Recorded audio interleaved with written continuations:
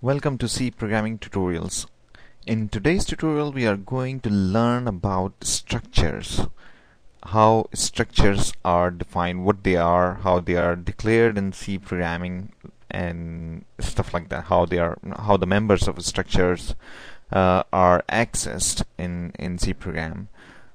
And before I start again the same old thing, I would really appreciate if you could become the fan of the Facebook page Awesome C Programming Tutorials in High Def, or if you could subscribe to this YouTube channel, learn, or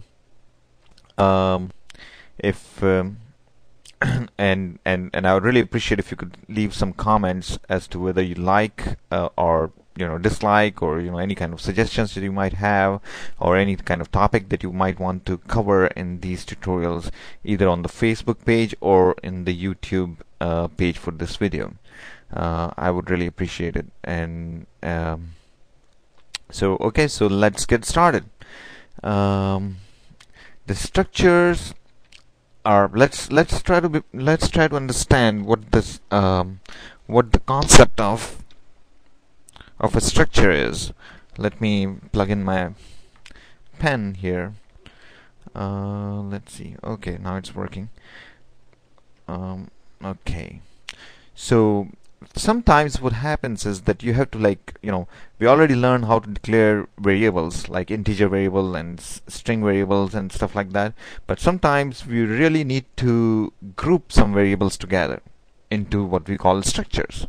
So for example,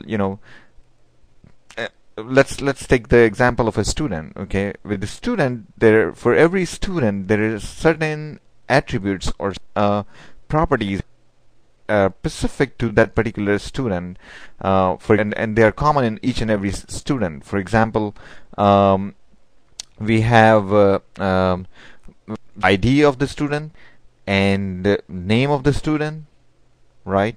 And say age of the student, right? So you have ID of the student, you have the name of the student, and then the age of the student. These three things are like grouped together into one single structure.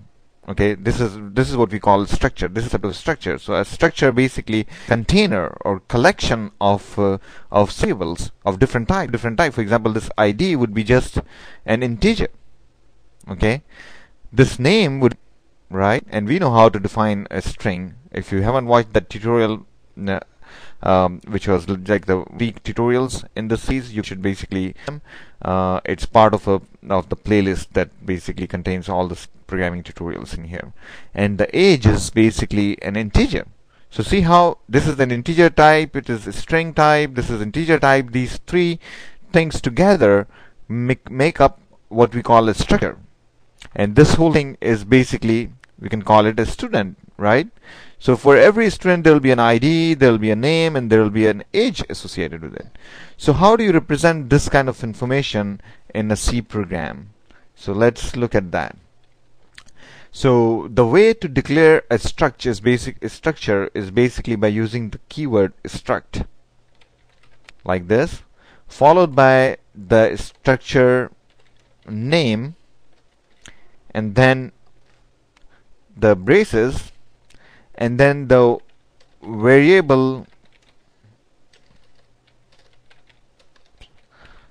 declarations. Okay, and there will be there are going to be multiple of those. Okay, depending upon how many variables you want to declare in your structure, and then followed by braces and then semicolon. Okay, this whole thing basically ends up in declaring a structure. So in this particular example, how are we going to declare this structure? So struct and then the name of the structure. Let's call it, we wanted to declare a student structure, so let's call it a student. You can just name it whatever you want. Okay, a student. And then what kind of members it will have?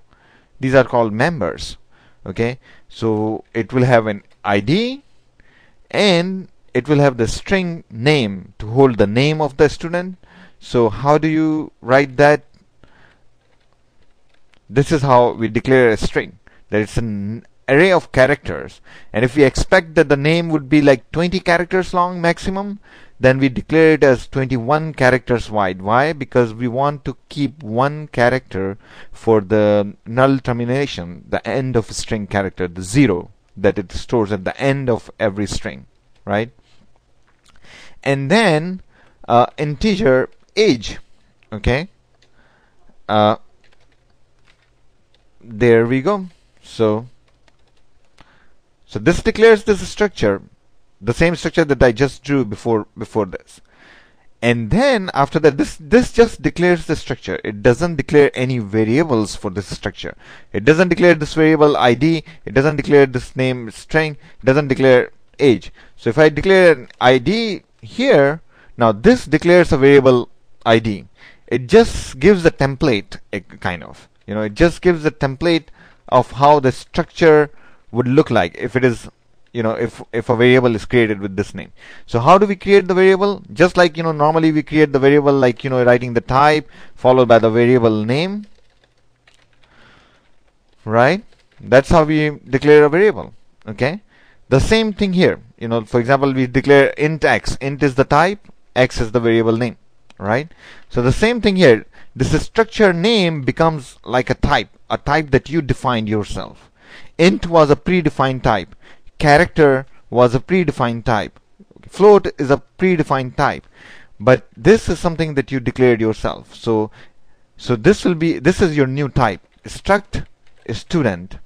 Okay, followed by this name of the variable. So this will create one student structure. Okay, so let's call it some name, st1, for example. So this whole thing is the type, and then this is the variable name or the structure name. Okay, so let's call it variable name, because the structure name would be this student here. Okay, so this basically declares the student st1. So now our picture is something like this. There is a structure, st1. Okay, and inside that structure there are 3 members. Okay, one is the ID, the other one is the name, and the third one is the age. Okay, so I could say ID 1324 with name, I don't know, Suhail. Okay, and age 10. I'm not 10 years old, but for example. Okay, so this will constitute the information about one student. And how do we do that in the C program? This is how we do it. Okay, so we already have the variable name st1. This is how you access the elements or the members inside the structure. st1 dot id is equal to 1234. Okay, st1 dot name is equal to Suhail. Do you think you can do that? No, because when we are learning about strings, I told you that you cannot do that. When you have to assign a string to another string, we want to assign this string to another string, what do? You do this. Okay, you use the function strcpy, string copy. This will do it. And then st1 dot age is 10. So this will basically fill up that structure with, this will fill up the structures with all the data that we just described. So we will continue with this tutorial in the next video. The time is up, so please rate this video to 5 stars if you liked it, and don't forget to leave the comments. Thank you so much.